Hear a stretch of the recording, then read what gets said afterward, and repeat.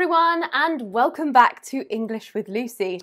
Today I've got an important lesson for you about the 3 words you should never ever say or use in English. This lesson is going to help you improve all aspects of your English, but in particular your vocabulary and your writing. But it will also help with speaking, listening and storytelling as well. It's also going to be especially useful if you want to sound more professional, but more about that later.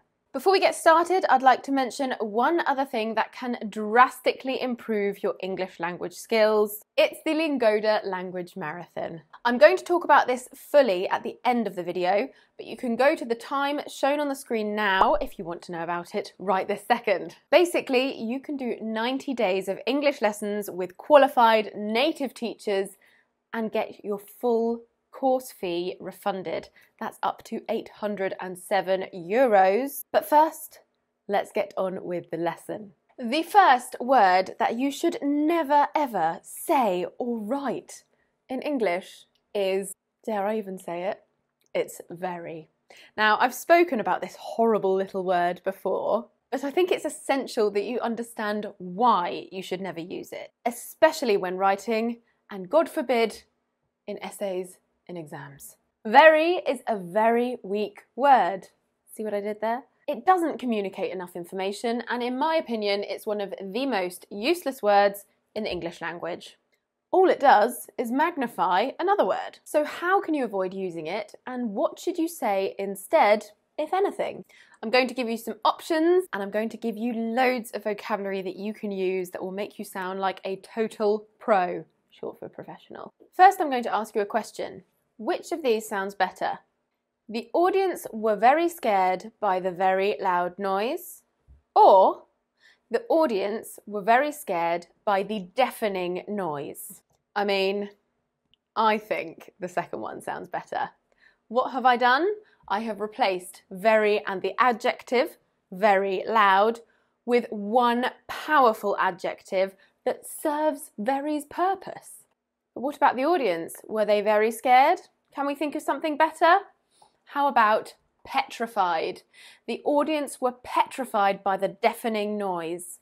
So much better, and we've used less words, which is much better for essay writing because you have word limits. Here are some examples of words that you can use instead of very plus adjective. Very bad, atrocious, very poor, destitute, very risky, perilous, very tired, exhausted, very hungry, ravenous. That is one of my favourite words, I think. What a fantastic word, ravenous. And very clean, spotless. I actually think finding these more powerful adjectives is loads of fun, and it makes your writing and your speech so much more descriptive. Plus, you automatically sound like you know so much more English because you've got all these words that sometimes even natives don't know. I think this calls for some homework. Yes, even in free YouTube videos, you do get homework. I want you to comment below with at least 3 alternatives for very plus an adjective. Let's see how many we can get under the video, and make sure to check out everyone else's responses so we have this huge resource for everyone to use. Go, go, go. Comment 3. Right, the next one. Oh, what a terrible word. Said. Said. It's such a boring word, it doesn't tell me anything. Now, the word replacements I'm going to tell you are more geared towards writing, but it will help you with your speaking and definitely your storytelling when you're recounting a lot of dialogue. So why shouldn't you say said? Because it's bloody boring, that's why. Read this. I'm leaving you forever, she said. No, he said. How dull is that? Let's try again, but changing up the dialogue words. I'm leaving you forever, she announced. No, he cried. See, so much better, right? We could take it one step further with adverbs as well, but be careful with these because sometimes it can make the writing a little bit busy. Scatter them in every now and again. I'm leaving you forever, she announced powerfully. No, he cried pathetically. See, so jazzy now, isn't it?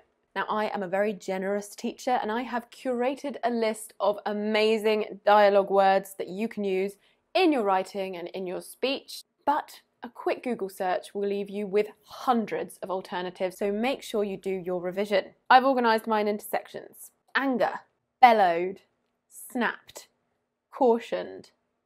Affection, consoled, comforted, soothed. Excitement, babbled, gushed, exclaimed.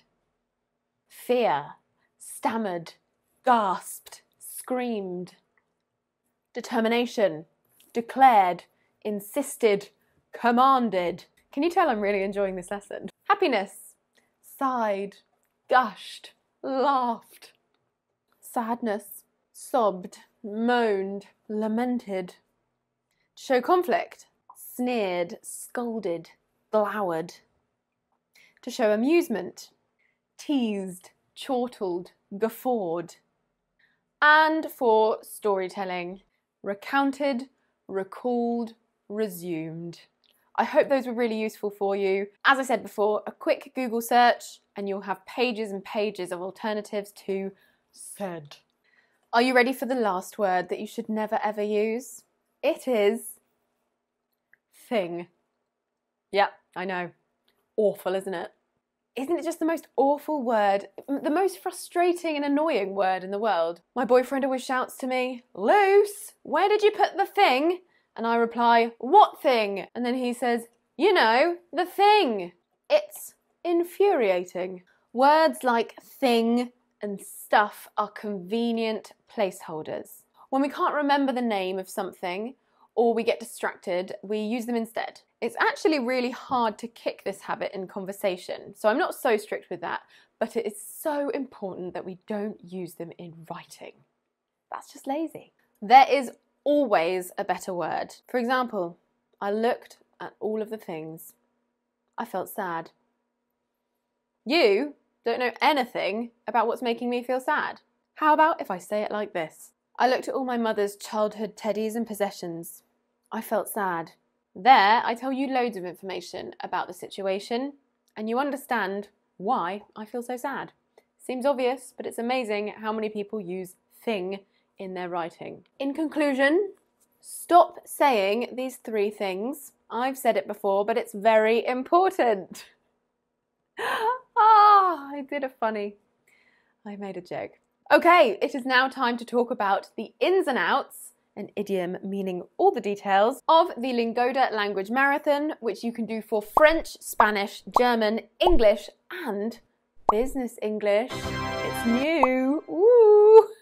And actually, Business English has got me really excited because I know so many of you are learning English to improve your career prospects and to find a job. The best way to learn a language and retain what you have learnt is to study a little bit every day and to practice with native speakers. I know that a lot of you don't have the time or the funds, the money, to attend in-person classes, so Lingoda is offering a really affordable and convenient solution. If you haven't heard of Lingoda before, it's an online language school where you can study with native qualified teachers anywhere, anytime, as long as you have a laptop and a stable internet connection. You study in a virtual classroom with very small group sizes. There's no need to travel. Study at home, weekends, evenings, 5 o'clock in the morning, whenever you want. I've tried the classes out myself and I think it's a fantastic service for busy people like me. So, what is the Lingoda Language Marathon? Lingoda want to offer you an extra source of motivation because, let's face it, marathons are not a walk in the park. Successfully take one group class every day for 3 months and Lingoda will refund your course fee in full. I think that's achievable and many students manage it every year. But if that's too much for you, but you still want to challenge yourself, you can do the half marathon, which is 15 classes every month, and when you complete them successfully, Lingoda will refund half of your course fee. If you're interested in taking the marathon in English, you have 2 options. The standard English marathon is for all levels, beginner to advanced, and it will help you improve your general fluency. The new Business English Marathon is perfect for getting that new job or advancing in the workplace. Learn everything from interview skills, to writing emails, to giving presentations, to hosting business meetings. Please note, this is for English levels B2 or above only. The marathon runs from the 1st of October 2018 to the 1st of January 2019. And don't worry, Lingoda have made special arrangements so you don't have to take a class on the 24th, 25th or 26th of December if you don't want to. You have to sign up before the 21st of September 2018 and pay the €5 entry fee, but if you use my voucher code LEARN1 you only have to pay 50 cents. So use the code LEARN1 on the link below. After paying the entry fee that secures your spot on the marathon, you automatically sign up for a 3-month-long subscription.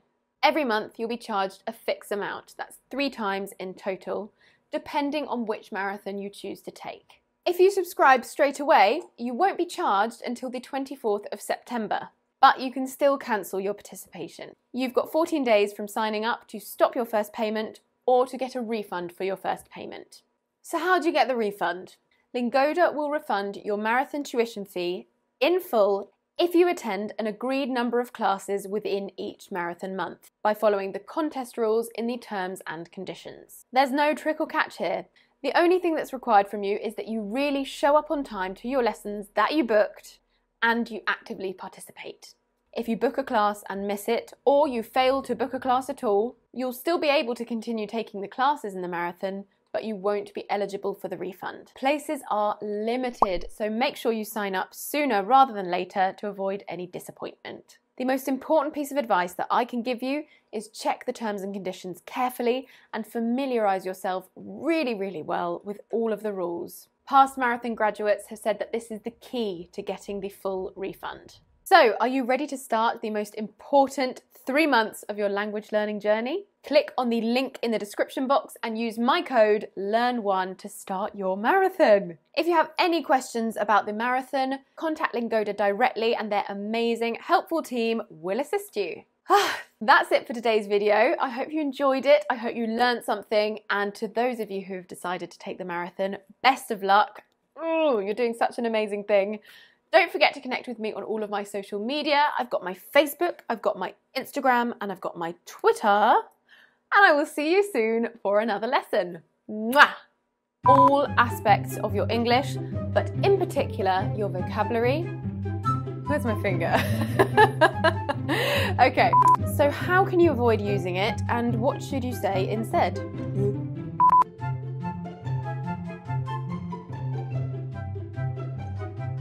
Scrap that, Connor. No!